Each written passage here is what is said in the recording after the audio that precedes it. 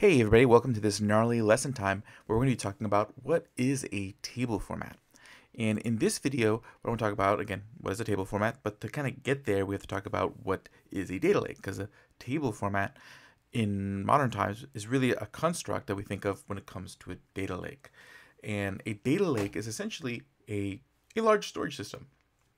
The idea is you have large amounts of structured and unstructured data. Okay, structured data being all your columns and rows and CSV files, Parquet files, ORC files, and your unstructured data being like sensor data, audio files, video files, basically anything that doesn't quite fit into that whole column row paradigm. And the problem with that is that generally unstructured data cannot fit into your databases and your data warehouses. And oftentimes it can be really expensive to fit all your structured data into your databases and data warehouses, particularly for analytics.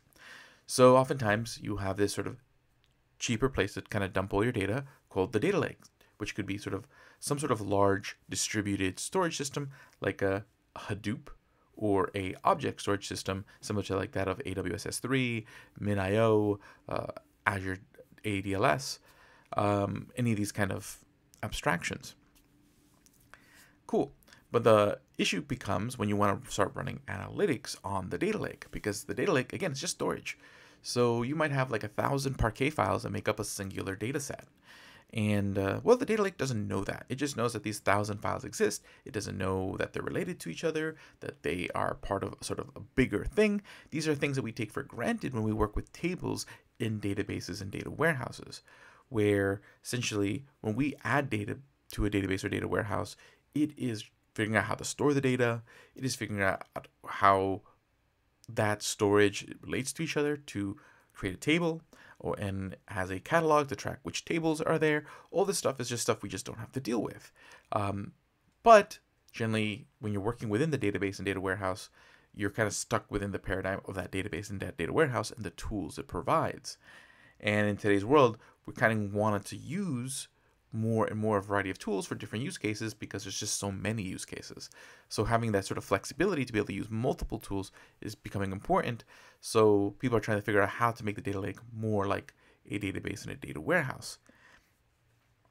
And that's what brings us to this idea of a table format, because what we want are tables to be able to identify consistently defined data sets, to sit there and say, I don't have to sit there and always say these 1,000 Parquet files are my data set, because I can make a mistake and only say, these 999 files and forgot to pick one. So I can have inconsistency and things like that. I just don't want that. So with a table format, you come up with a consistent way where you can sit there and say, hey, these files are a table. The data in those files make up my data set, and that is what I want to run analytics on. So that way everyone is using the same definition of the table, and also enables you to do all sorts of things you would not be able to do without this abstraction. Things like being able to sit there and just refer to a data set by its name instead of by a list of files, which is great for things like SQL and imperative Python and things like that. So in the approach to figure this out, there's an older way, and then the old way really is part of a different project called Apache Hive. And what Apache Hive was trying to figure out was how to make it easier to run analytics on the data lake. Because in the early stages, when basically a data lake was a Hadoop cluster, and you would use something called MapReduce to run analytics jobs on that Hadoop cluster, you would have to write these MapReduce jobs as lots of Java code that wasn't fun to write, okay? And that had a whole host of different sort of just complications. People didn't want that. Your typical analytics form is to write SQL. And that's what people want to do against their tables. So Hive tried to figure out successfully how to write SQL against your data lake. And then take that SQL that you write and translate that over into a MapReduce job or a test job, or using other different compute frameworks. So then what happens is that to figure that out, it has to kind of come up with a way to define a table, because you can't really write SQL without a table, right? I need to have a way to express this data set.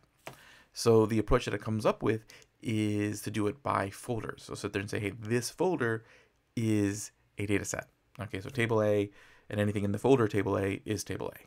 Anything in the folder table B and its subfolders are table B. The subfolders would be what's called a partition, basically chopping up that table into smaller blocks for faster querying.